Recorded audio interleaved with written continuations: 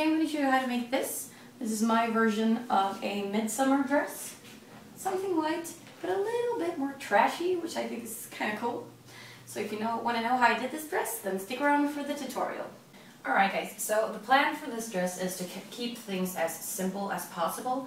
A lot of traditional Swedish midsummer dresses that are white are usually really flowy and like traditionally beautiful, like with long skirts or just, yeah, flowy skirts. That's not what I want to do this time. I want to make a sexy, super tight dress, and I want to make it kind of trashy. I was planning on buying a different fabric at first where the top layer was super trashed already, but they didn't have that at the store today. So instead, I am going to make this a 2-layer dress. The bottom layer is this white polyester, super elastic, which means that I'm not going to be using a zipper. I'm going to make this into a closed dress that I'm going to like step into and pull up. And the top layer is going to be this, also white, which is kind of a net fabric. This has a little bit of elasticity as well, not as much as the bottom one, but enough to make them fit together. So the plan is to use the net fabric as the top layer and to trash this by cutting bigger holes all over it, so it gets kind of a more dirty and not so clean and a beautiful look. That's kind of what I like. And it's basically going to be like a tube top dress, but I'm going to attach thin strips just to make sure that it stays on. The first step is to get your measurements. We're going to need 4 measurements for this dress. The first one is the hips, which is where you are the widest, so the girth or all the way around the hips. The second one is the waist, where you are the thinnest, like the clock figure. The third one is this measurement, like all the way around above the boobs, where you want the top of the dress to be. And the third one is, the fourth one is the length of the dress. And I'm going to measure myself and then add 4 centimeters to each one of these measurements for hemming. Okay, these are my measurements, so what I'm going to do now is lay the fabric out on the ground and cut out 4 pieces that look sort of like this one. 2 pieces of the bottom layer and 2 pieces of the top layer. So the fabric for the bottom layer has now been laid out, folded in half so that I can cut both the front and back pieces at the same time. I have put 6 pins into the fabric to mark the measurements. So the bottom measures the hip, the middle measures the waist, and the top measures above the boobs. And obviously they also measure the length. It's basically going to look like a big square, and then I'm just going to pin it to my body and like fit it, custom fit it that way. Next up, I've laid down one of the cut out pieces of the bottom fabric on top of the net fabric, and I'll just follow that outline while I cut 2 pieces out of the net fabric. Before we can start sewing the fabrics together, I'm going to start creating the holes in the net fabric, because I don't want to do that once the dress is done. In case I happen to cut through both fabrics, then the dress will be ruined. Just using a scissor and just making different sized holes all over both the front and back.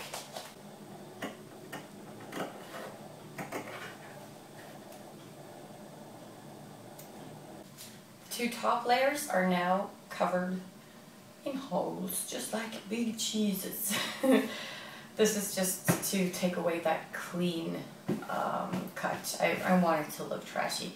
So I have a whole bunch of these left that I've cut out.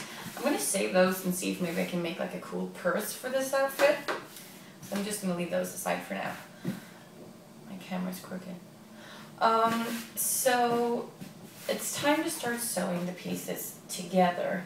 And since we're using double layered fabric right now, the first thing I'm going to do is not what you traditionally do, which is to sew together by the sides. The first thing I'm going to do is sew together by the top and bottom, but I'm going to sew the layers together, so not the 2 actual pieces. I'm going to make those now by sewing the 2 layers together. Lie flat like this, and then with the other fabric on top. And I want the outsides to be facing each other right now. If you have, an outside and an inside.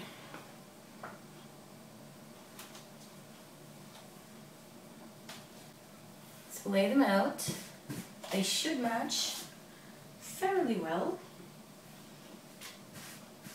And then pin so that you're sure that your pieces are stuck together.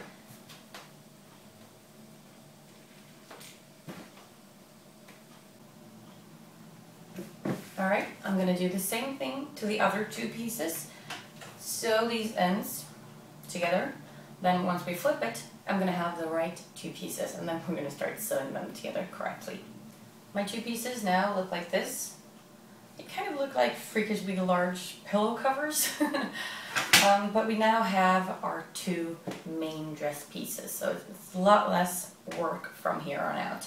First thing we're going to have to do though is bring out the iron, because we want to make these ends really nice and closed. Right now they want to like bubble up, so we want to press down so that the top edge where the two fabrics meet is nice and closed. It's now time to custom fit the dress. I laid the pieces out with the outsides facing inwards, and I'm going to pin along the long sides and then try it on and then custom fit the pins. The dress is now pinned onto me. It's still flipped inside out and it looks really weird right now, but this is the best way to get your dress to fit your body, and I want this dress to be tight.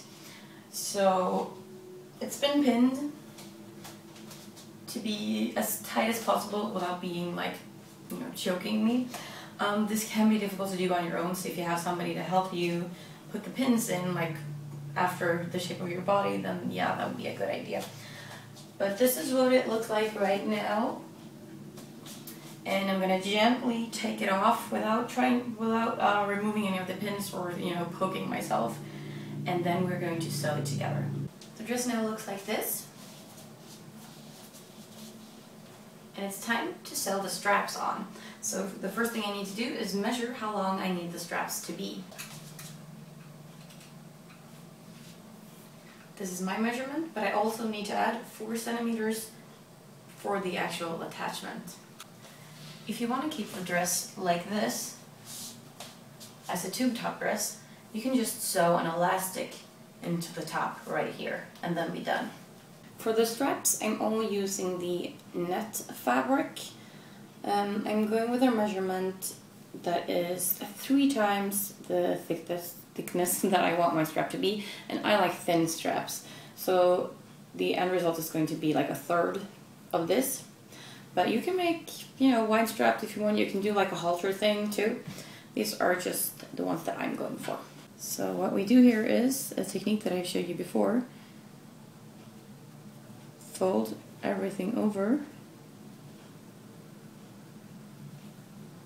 once, twice, and then a 3rd time to get a nice clean edge, and then you sew as close to that edge as possible. So 1 fold, 2 folds, and a 3rd fold. So I'm going to sew along this edge and then do the same thing to the other strap. The 2 straps now look like this. Nice and thin.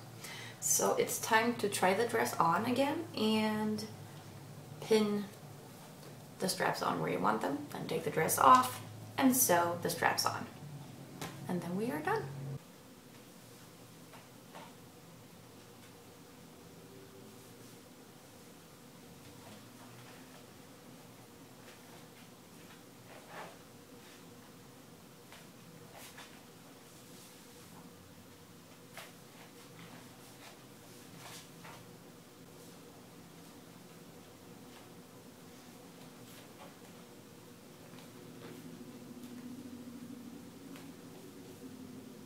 To get a cool detail, I used some of these leftovers from the holes to turn them into a rose, like this.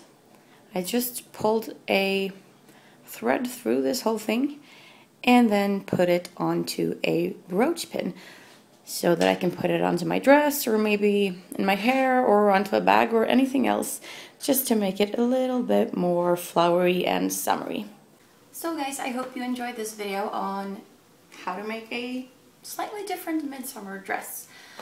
I really hope you liked it. It was really simple to make and it's fun, always fun having something unique. So happy midsummer and I will see you next time. Bye!